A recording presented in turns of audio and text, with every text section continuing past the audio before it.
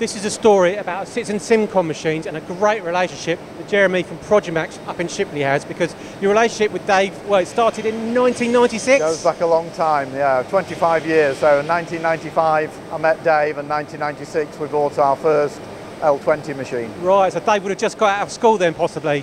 We were very young. But why did you buy that first Citizen machine, the Cincom machine? Well, then Citizen had brought out their first machines with electric drives, Yeah. and we had a lot of problems with hydraulics and pneumatics on our current machines. Yeah. And so that caught my fancy, and Dave convinced me to buy one. Right.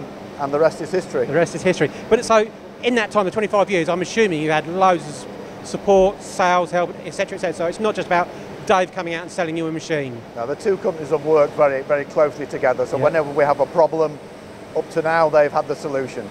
So we've Right. always worked very closely together, and that's important, that supplier-customer relationship. Absolutely. Now, looking at these machines, they're all Mitsubishi controls? Some of the older ones could be the older version, but the latest ones have all Yeah. got the Mitsubishi control. Okay, and that ties in nicely with one of your latest acquisitions, which is the Miano machine. So the guys can switch easily between these machines? Yeah, the guys running the sliders can jump onto the Miano and understand it Yeah. virtually out of the bag. It's So really useful. nice and simple. Yeah. Well, so Ish. not. Yeah. Don't tell them it's too simple. But also it ties in with offline programming, because you use the Alcart Wizard as well. We use the Alcart Wizard, yeah, so we do program everything for the sliders and the Mianos with using the Wizard. Right. Okay. So huge fans of these machines. Now that I'm looking around here, 8 Cincom machines, Yeah. 3 metre bar feed. So you're running essentially 24/7. The critical bit of a sliding and Swiss auto lathe is it has to run unmanned. Yeah. So you have to control the back end, control the swarf. You're 90% Yeah. of the way to controlling the unmanned running capability. I'll come on to that in a second in terms of controlling the swarf. So, but also with the, you've got your 3 metre bar feed, you're going to be changing bar diameter and things like that. That's another thing. Is it easy to change over? It is if you set yourself up right for it. So you set yourself up as a pit Yeah. crew in F1, so we can get that down within just over the hour and a half mark for changing a full bar change.